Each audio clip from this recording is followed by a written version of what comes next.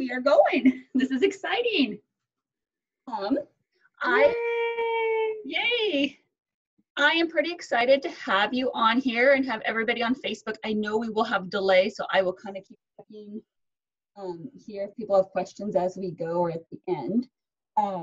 Let me turn my volume down here just because. So, everyone, why don't you introduce yourself, since I know you're a PT and a horse person, and just kind of let people know where you're from and a little bit about you, like short synopsis. Okay. I'm Farley. I don't know how I could get that to there, but I'll do my best. Okay. I'm Farley Schweigert. I'm from Arkansas, so I'm a delicate Southern belle. I am a physical therapist. I have a little practice called Rider's Edge Therapy and Wellness, where I treat horses and riders. I run barrels, I rope, I breakaway, I head. I've done a little bit of everything. I've horse showed. I work for the rodeo sports medicine team. I've done that for about 10 years, working with rodeo athletes. I've been a therapist for 10 years now. And really how I got here was my dad's roping injury. He had 3 shoulder surgeries on his roping shoulder in the matter of 10 months. Oh, wow. And his physical therapist got him back to rodeoing.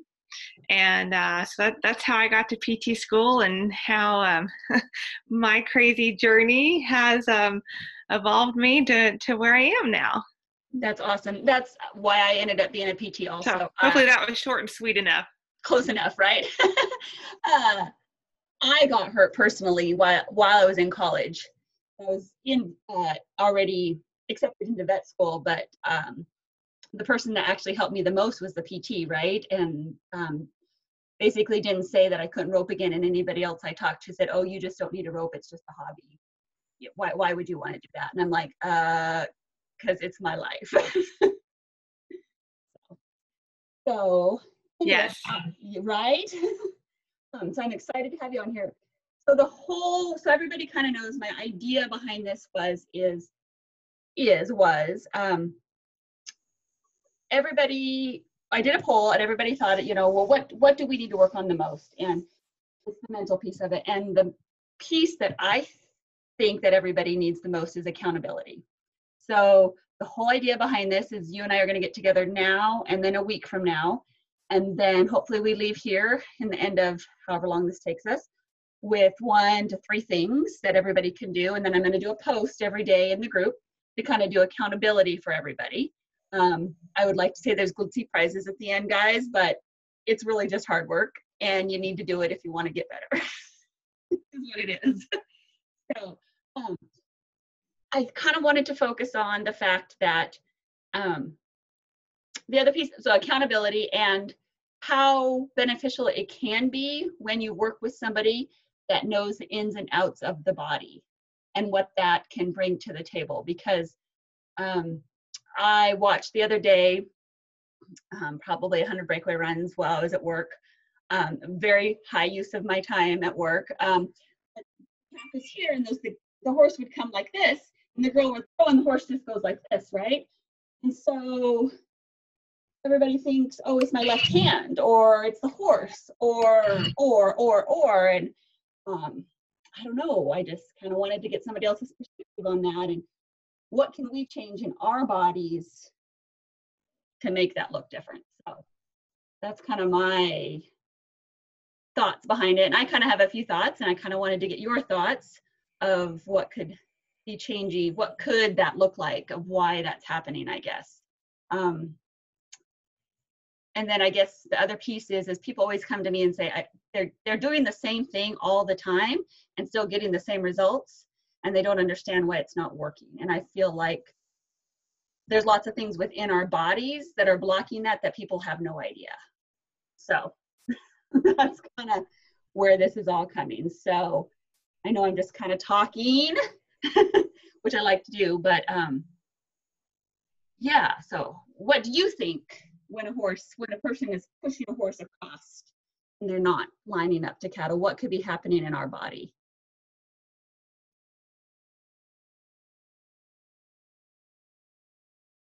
I know that there's a delay. No? Hello? Um, that last little bit got jumbled for me because I live out in the sticks too. But I kind of got the main point of what is happening when we're pushing across there. Pushing across, right? And I think a lot of things. I got. We can do hand signals to deal with the bad Wi-Fi. Right, this. We want this, and we get this. And this is how I look this weekend, like this.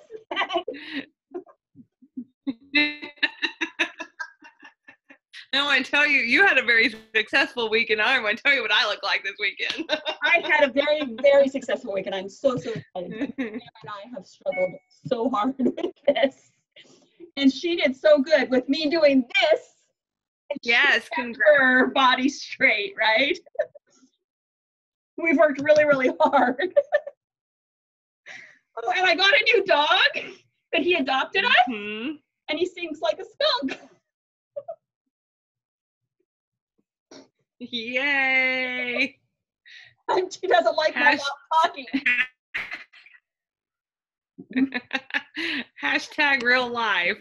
Right? Oh no. Yes. So, yes, no, congratulations on your big win this week. Oh, thank you. So I think a lot of things can happen there. I know where you want to go with this, with stability in the hips and the core and stuff. And what I think is neat about this conversation tonight is that you and I are in different parts of our roping journey right now. Because I'm just now getting back to the rope pen. Been running barrels for a long time and riding, and so I'm headed to a clinic next weekend with Joe, and so I'm very excited about that. So all this has been going through my brain, right, as I'm coming back to it. So I was driving home today and I was like, oh, this is gonna be a fun conversation because we're at different levels and we can bring all the people with us together. Right. A rising tide will bring all the boats. So back to your question of this, if it's not,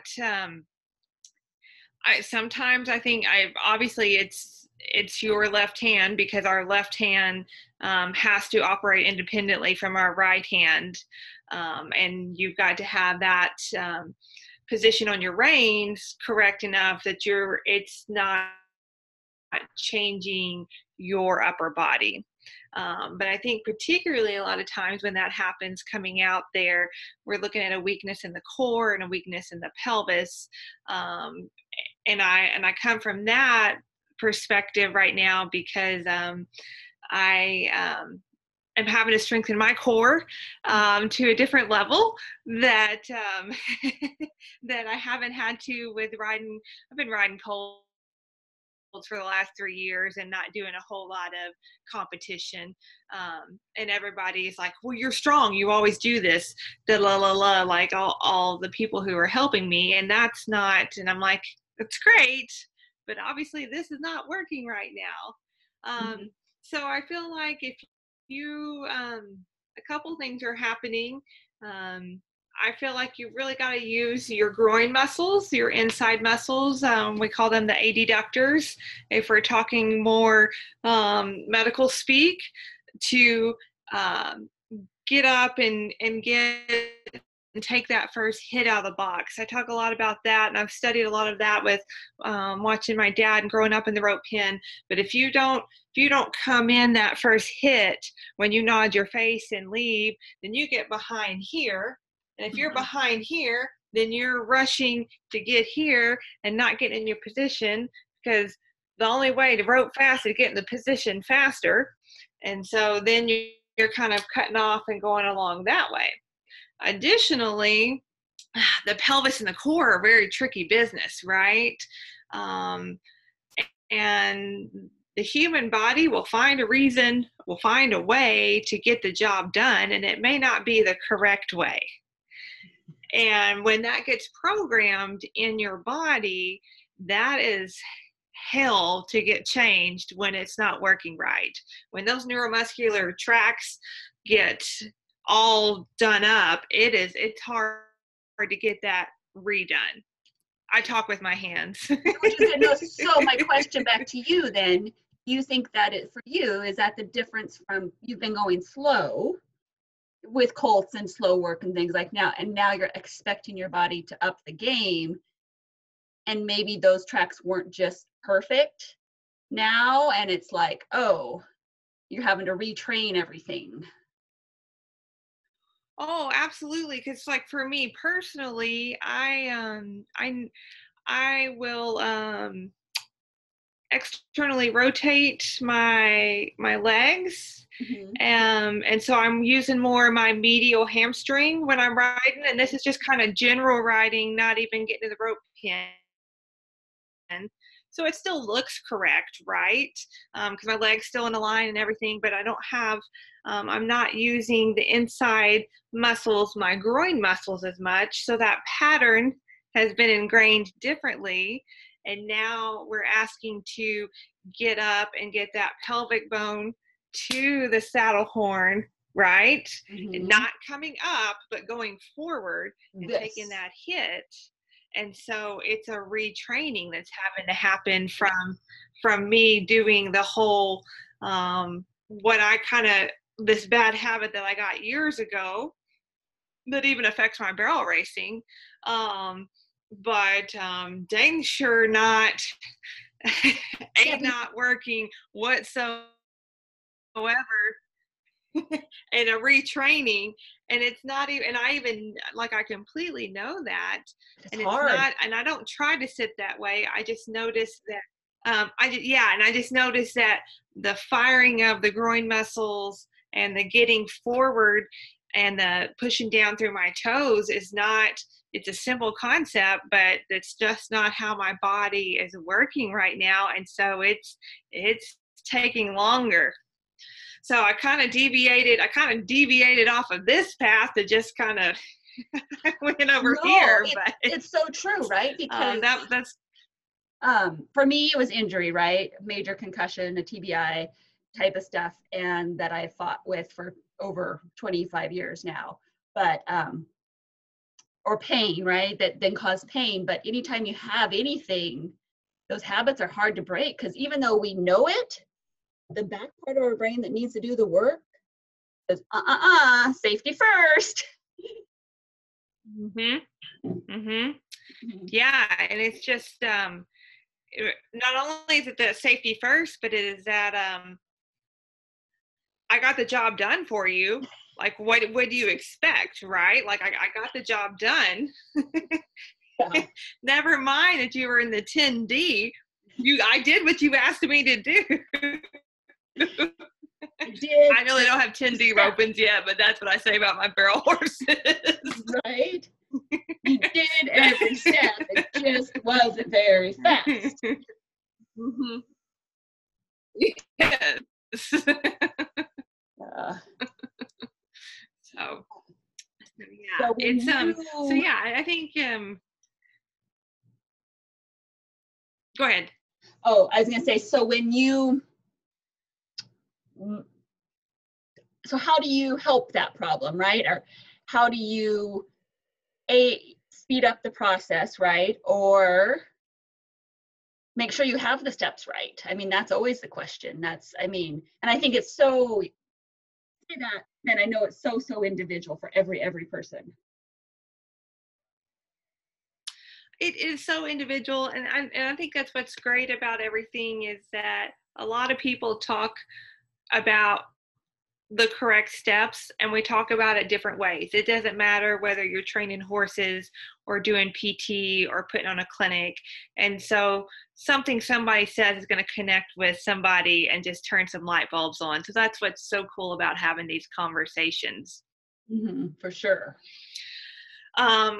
For me, it's a couple of things, right? It is it is some core strength. That's easy, right? Because obviously if it was easy, we'd have this done a lot. It's easy to get out of bed at 5:30 and go do some exercise before you clean stalls and feed and then go to work. Right. Said not a whole lot of people ever. But it's also it's even more than that, Jennifer, and it's deeper than that in neuromuscular retraining. So like we did a lot of sled work yesterday. We did some stationary sled work with my horse right there, but then I even got off my horse and they're like, okay, stand there, widen your base of support, and just stand there and rope. Don't take a step. Don't lean, because within all, so my other competition pattern is to lean at the hips instead of bringing that pelvis up to the saddle horn. And another common mistake riders and ropers make, and while I'm talking about my journey back into the rope pen, I've been there before. We're a 7-year hiatus coming back to it. Is that people they say, okay, you've got to stand up. Well, it's not a standing up. It's a leaning forward, but with good posture, not here, with putting that pelvic bone on the saddle horn. So yesterday it's a neuromuscular retraining of standing there and roping the dummy without taking a step and without doing this. And it was like, and it's funny, and you'll know the whole feeling too when you go to a different neuromuscular pattern and you force your body to do that, and your nervous system says, whoa, wait a minute, that was weird. Right. For sure. What happened? It was weird, and I had to think. I don't like either one of those things. And you might miss where you were catching before. Right. And when you don't have a trusted mentor, cheerleader, coach, somebody you trust to tell you the truth and that can actually is knowledgeable to help you, because we all get in this trap where we rope by ourselves. Well, I know what my rope sounds like when it's right. I know what curl looks like when it comes back around and it curls around. I know how that feel is, and I can get that on the ground. But it's a process of I'm making this neuromuscular pattern of my hands. I'm leaning, and my hand's too close to my face instead of out here and up, so that tip comes down. And so there's a lot of changing that has to happen. Right. I find it's really hard, and I think it's super interesting how when I see it, yeah, I can tell it in my body and I can tell the steps I've did, but it's so interesting if I go to put on a 2-day clinic. You go and you're talking and and like I remember this one kiddo last year and he was trying, I mean, it was not, and then he slept on it, right? And we know the benefits of sleep, right? He was able to take that information, have a good sleep, put it into long-term memory, and then the next day he was able to bring it back, and oh my God, it was just like the light bulb clicked. I mean, it's just because he put good patterns. It looked terrible, but he was okay with that, thankfully. And he was a 9-year-old kid, and thankfully he went along with. I kept telling him it's okay. His mom was telling him it's okay, and then the next day it clicked, right? I mean, I just think it's so important to put those good foundations into our brain. Oh, absolutely. And I worked real hard on my barrel racing and have a real good mentor, and I can feel that feel and that pattern coming on, and it can take 2 or 3 times to adjust a pattern, and it's not a big deal for me, right? And we get that right, we move on to the next thing, we get a good night's sleep, we don't miss a beat the next day, and that's coming on in the rope pen. And I can feel it because my blog post that'll go up is about that whole. It's just like when you're working with a colt, right? You keep showing them. They kind of do it right. right. They kind of do it right. The light bulb clicks and it goes right. And then we kind of do it right and we kind of weeble wobble until that pattern.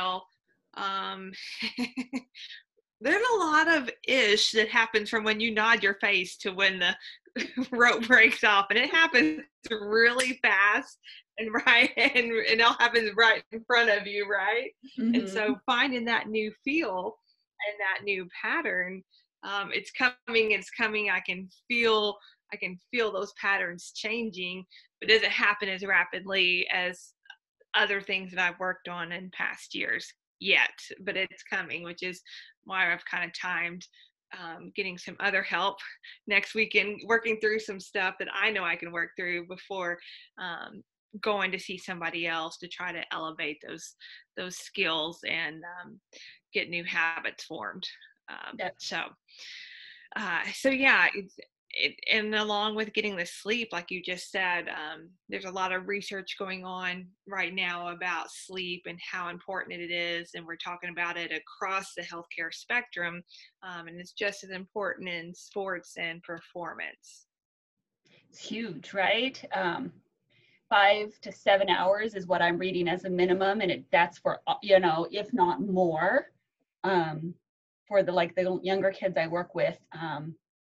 But not being in that REM sleep and not being able to transfer those motor patterns to long-term memory, and then it just gets jumbled. And then not only do you have you don't get that pattern there, but everything's jumbled and nobody took the bath water out, and it's just gross, right? And you're trying to put new information in it. So yes. I just think it's huge. Sleep is huge, and I think it's under. I met a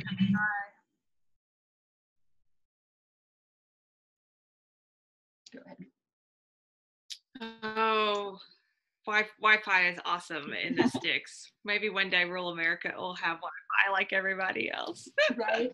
What I was saying, Jennifer, is that I met a guy who's really studied sleep, and I learned a lot from him this fall.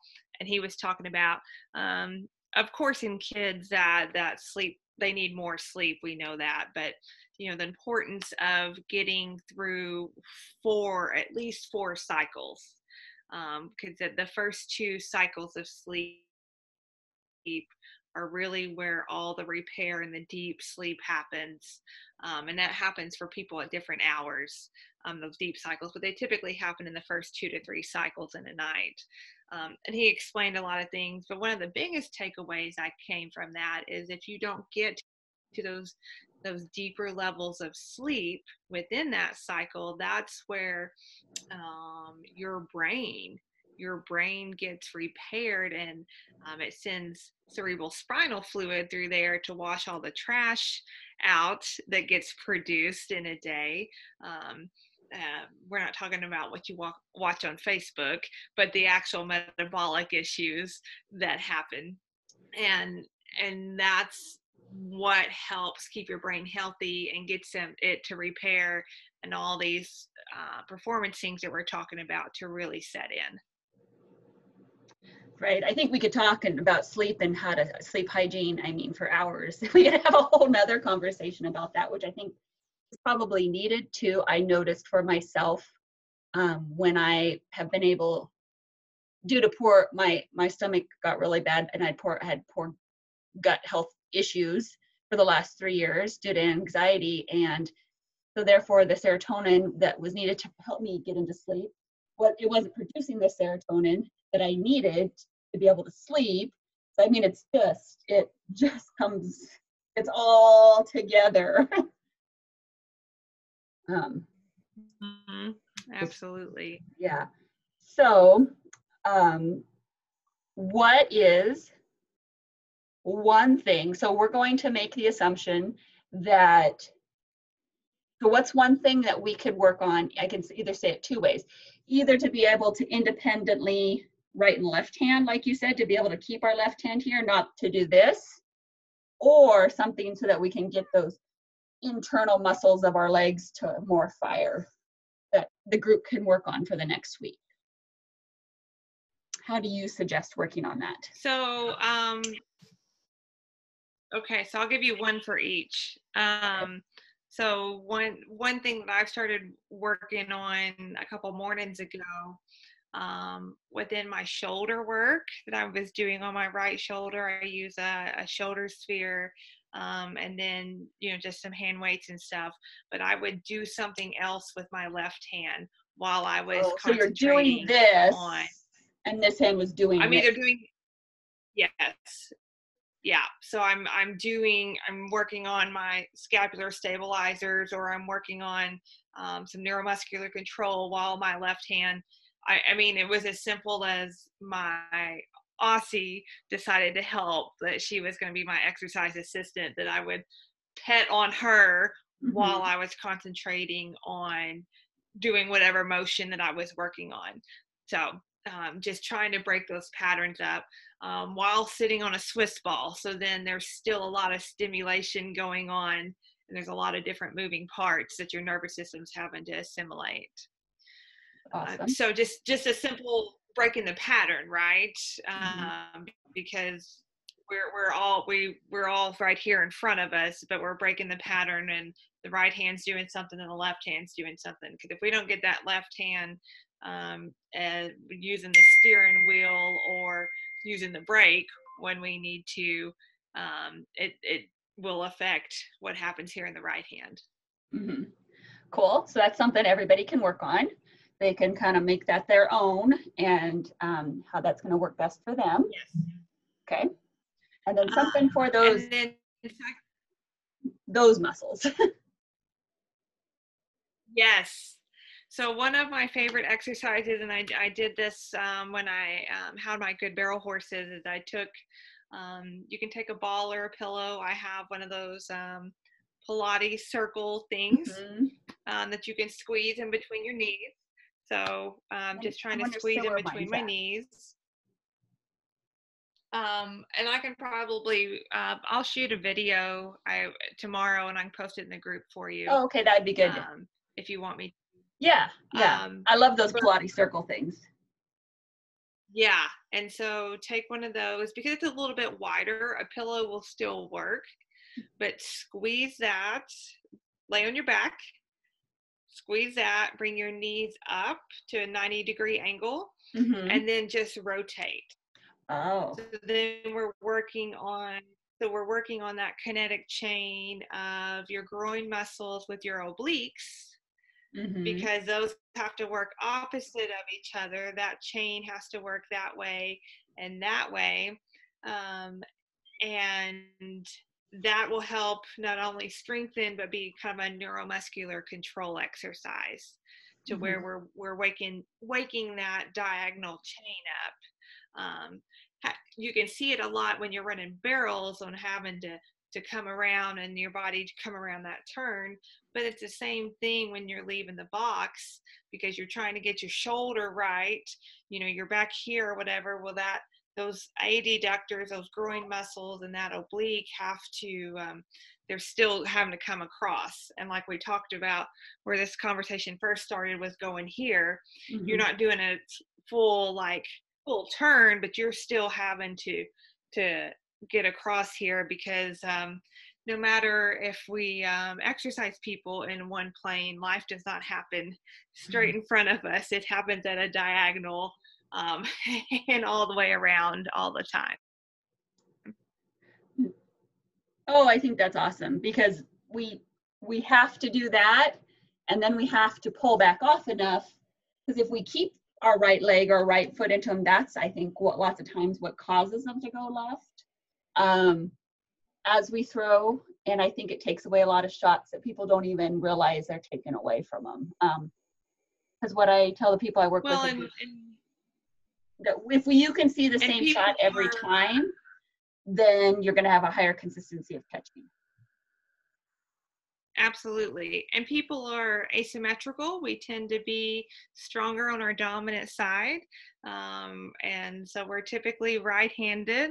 And if we're not right-handed, we've at least learned how to rope right-handed oftentimes. And so that asymmetry can do exactly what you're saying. You're putting too much leg on that horse from the right side and shoving them across there. Absolutely. Mhm. Awesome. So that's 2 things for everybody to work on this week. So you guys can have some accountability. I'm going to check the group real quick to see what they have to say, or if they had a question.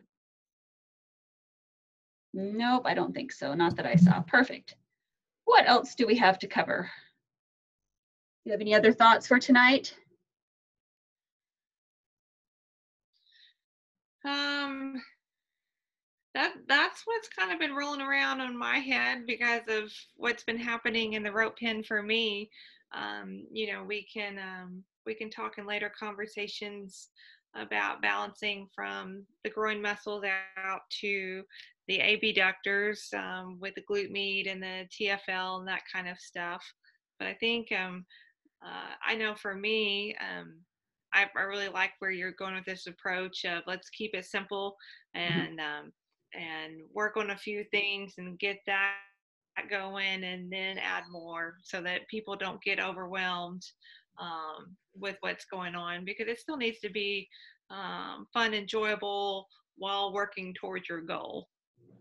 Right, that's so true. So I appreciate coming on here, and everybody can have a couple things to do. Like I said at the beginning, where I will post every day I'll post in the group the day, and if you guys can then post like that you did it, or if you have questions or pictures are awesome, or video, and you'll share the video of the with the Pilates circle. But like she said, just do it. Absolutely. Do not wait. You can order a Pilates circle on Amazon, super cheap, and I can share a link for it, but do not wait for the Pilates circle. It's not going to be the make or break deal. I had somebody the other day, oh, I'm going to wait to order a rope. I'm like, get a $5 rope out of the used ropes. Just do something. It's better than nothing.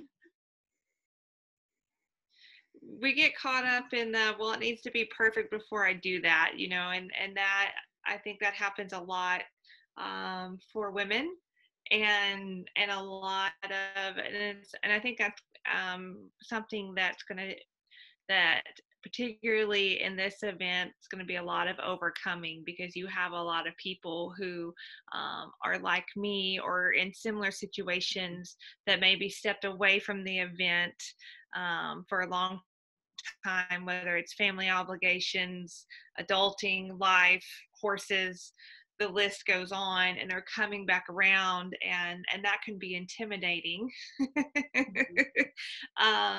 But just start somewhere with do the best you can with what you have right now to start moving the needle forward. That's awesome. Yes, I love that. Just do the best you can with what you have. I appreciate your time. Thank you so much. And thank you for everybody that joins us on Facebook. And then I'll share this on YouTube and we will start tomorrow. Thanks, guys. Bye. Awesome. Thank you. Let me stop.